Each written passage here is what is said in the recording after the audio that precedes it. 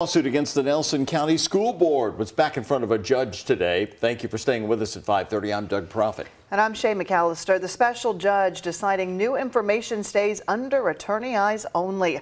Ian Hardwitt reports on the courtroom hearing with a trial date now on the horizon. The lawsuit, coming from parent group Nelson County Ford, argues the Nelson County School Board violated Kentucky open meetings law. Now their lawyer says information gathered during these legal proceedings could be useful for the Kentucky Department of Education commissioner as she decides on whether or not the board's removal of Superintendent Wes Bradley goes through. That new info is over 1,000 emails and over 100 texts sent on board members' personal devices.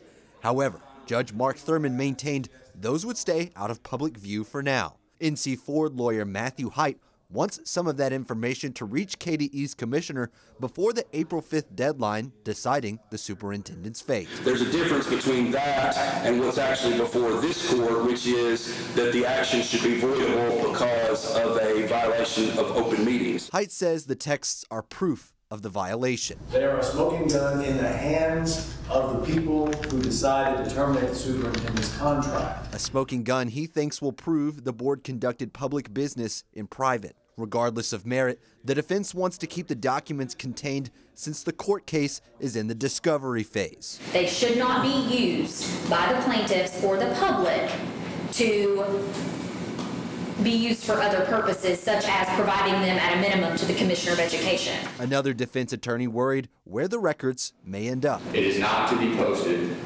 publicly on Facebook. It is not to be commented on Facebook. It is not to be emailed to legislators, to KDE, to what have you. The judge and a separate defense attorney argued the commissioner could probably obtain those records anyway if she wished. As part of their investigation, seek the records, she'd be free to do that. Despite her decision, a NC Ford victory in this lawsuit would reverse Superintendent Bradley's removal. In Nelson County, Ian Hardwitt, WHAS 11, on your side. Well, another hearing for this case is set for March 28th. The judge also decided today that the trial will get started on August the 1st.